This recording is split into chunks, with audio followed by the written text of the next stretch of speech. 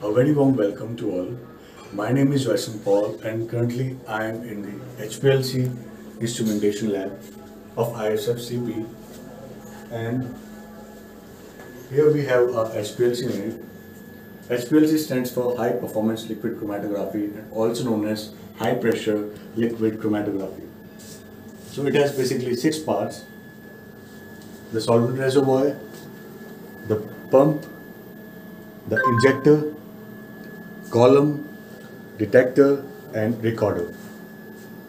So the very first thing to do HPLC is washing, and before that we need to do a purging.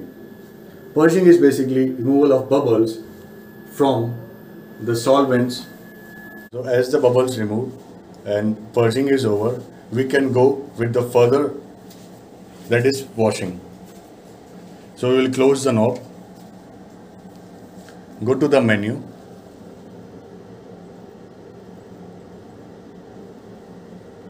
and click on flow. Here it is already set 1 ml per minute.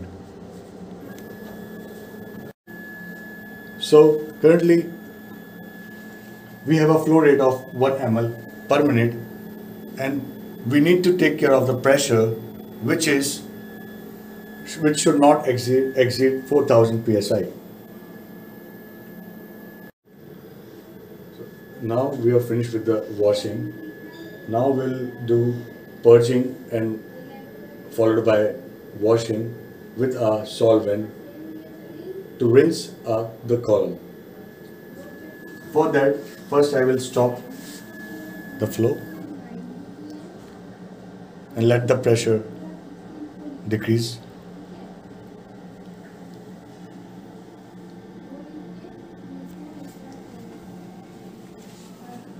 After that,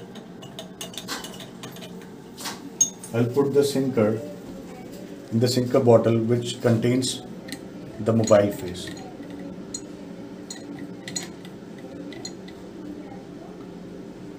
And now purge. For that I will open the knob and go to the menu, start purge.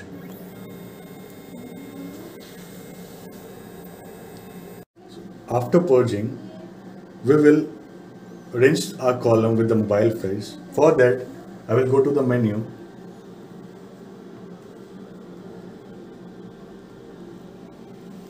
and go to run.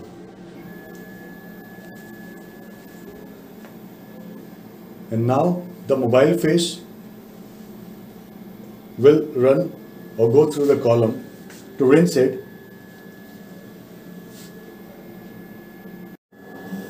So after monitoring with the mobile phase, we will now inject our sample. But before injecting the sample, we will inject a blank in the injector to remove all the residuals of the previous drugs. For that, I will abort. And now I will click on prepare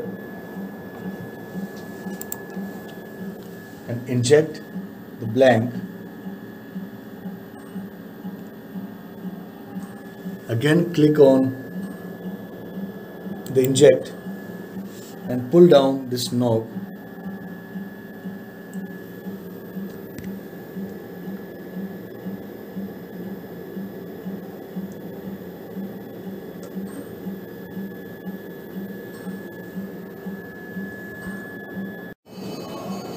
After injecting blank, now it's time to inject our sample. We inject the sample with the same procedure as we inject the blank. We'll click on prepare, inject. Again we click on inject and put the knob in the down direction.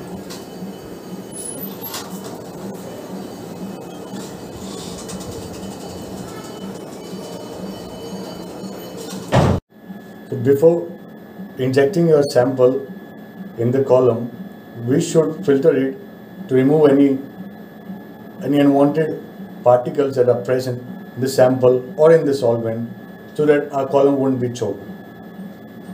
Now we'll discuss briefly about the parts of HPLC. So coming to pump, we have basically three types of pump, that is reciprocating pump, change type pump and pneumatic pump.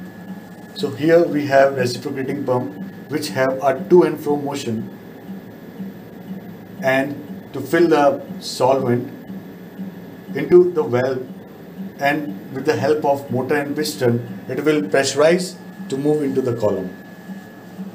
And now talking about injector, we have basically two types of injector, that is auto injectors and manual injectors. In manual injectors we have iodine injectors and has a capacity of 20 microliter. Now we have a column. We have the two basic types of column is normal phase and the reverse phase. So here we have reverse phase column in which the mobile phase is polar and stationary phase is non-polar. Coming to detector, here we have UV detector of Waters Corporation, model number 2489, and other than UV, we also have other detectors like PDA detector, RA detector, and so on and so forth. Now to operate HPLC, we have a particular software, that is Empower Pro, and here we can see 6 options. Number 1 is run sample. In run sample, we can directly go and we can run our samples which are previously made. And in browse project, we can browse a project that the work that we have previously done. In configure system, we can make a new project. In process data, we can configure, we can integrate already configured and processed project. And review data, we can see, we can review it, and in print, we can take out the print of a chromatogram. Now I will go to my project. That is, I have to run my sample, so I will click on run samples and search my project.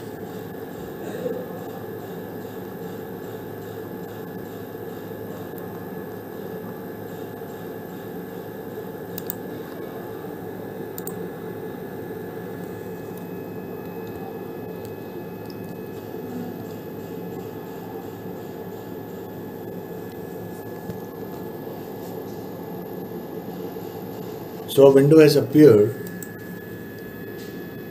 of my project.